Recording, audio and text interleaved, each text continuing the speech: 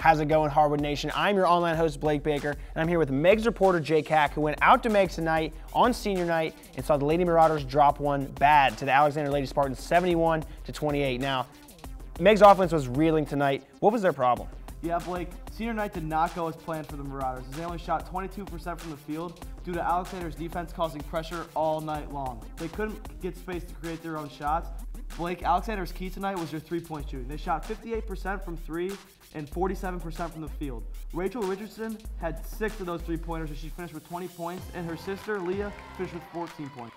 So really good offensive showing from Alexander. Like we said, they improved to 19-3 on the season, and Meigs with the loss drops to 12-10. Now, right around the corner for them is postseason. They just finished up regular season play, last regular season game for both of them. What can we expect out of these two teams come tournament time?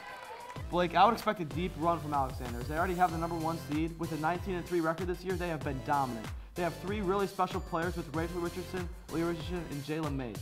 As for Meigs, Blake, you said a 12-10 record. They took home the 4 seed for this year's tournament as they played Jackson. It should be a pretty good game as a 4 and 5 seed. And if they win this one, I could expect them to win maybe another game or so, but I would not expect the same run that Alexander will have this season. Yeah, Meigs is going to really have to play cohesively, and they're going to have to shoot a lot better than they did tonight. And as for Alexander, they beat a team like Waterford who's made those deep runs in the playoffs, so that's nothing out of the ordinary for them.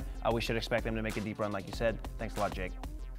WOUB.org/heroes is home to all the Hardwood Heroes action you might need. Video recaps, written recaps, and any other news and notes from TVC basketball, that's where you'll find it. And you can check us out on social media. You can like us on Facebook, follow us on Snapchat and Twitter, and you can even follow me at Blake_Baker_21, see what your online host is up to. That's all we got from the studio tonight. For Jake Hack, I'm Blake Baker reminding you to be heroic.